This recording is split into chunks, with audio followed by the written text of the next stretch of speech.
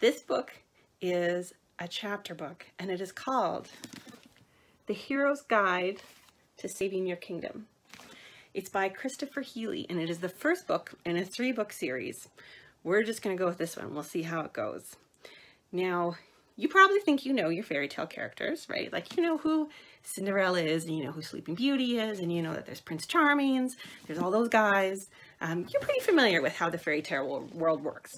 Well, you're going to find that maybe some of the things you think you know, they're not all entirely true. You're going to find out what it's really all about. So, we'll start here with the Hero's Guide.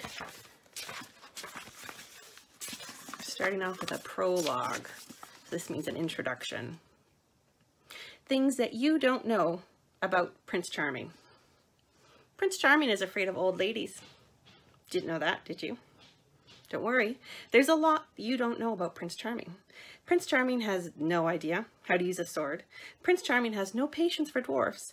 Prince Charming has an irrational hatred of capes. Some of you may not even realize that there's actually more than one Prince Charming, and that none of them are actually named Charming. No one is. Charming isn't a name, it's an adjective. An adjective is a describing word, right? So you could be Prince Charming, or maybe if we were going to use another adjective word, you could be Prince Cranky, or you could be Prince Sleepy. That's not actually a name. That's just a way to describe somebody. But don't blame yourself for your lack of Prince Charming based knowledge. Blame the lazy bards. You see, back in the day, bards and minstrels were the world's only real source of news. It was they who bestowed fame upon people. So you might be wondering, what is a bard? What's a minstrel? Well, those are the people who would walk between different towns and different cities and tell everybody the news. So since there wasn't any TV and there wasn't any radio and there wasn't any internet, how are you going to find anything out? Well, these bards and minstrels would go around and tell everyone what had just happened, what the big stories of the day were. And a lot of time they'd sing them too, because you know how it's easier to remember something if it's in a rhyme? So sometimes they would sing them as well, sing those pretty songs. And so anytime someone came to town to sing a song, you'd be like, okay, it's the news of the day, I've got to go check it out. It's like, instead of if you're watching the 5 o'clock news, your parents, they were like, okay, we have to go listen to the new song that just came out. That's what the bard or minstrel is, coming and singing a song. So, since they were the ones who were telling the stories, they were the ones who sculpted any hero's or villain's reputation.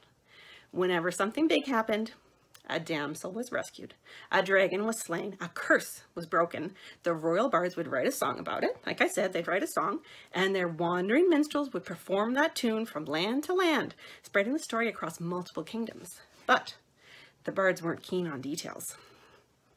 They didn't think it was important to include the names of the heroes who did the rescuing, dragon slaying, or curse breaking. They just called all those guys Prince Charming.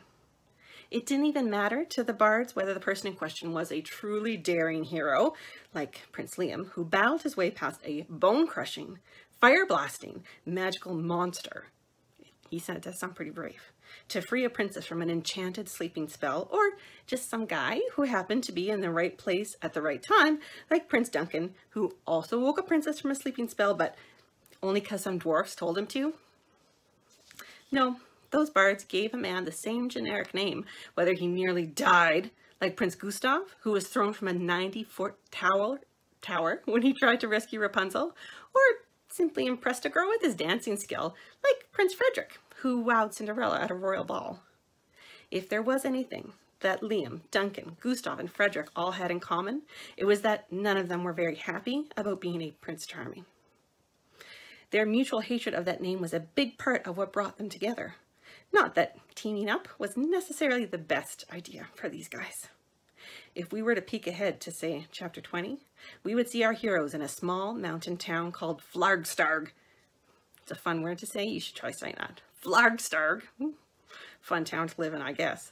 Sitting in just about the worst tavern in all of creation, the Stumpy Boarhound. The Stumpy Boarhound is the kind of dank. That's another word for kind of dark and gloomy, maybe a little soggy and slimy. A dank and miserable place where pirates and assassins play cards while plotting their next despicable crimes, which often involve robbing the tavern itself.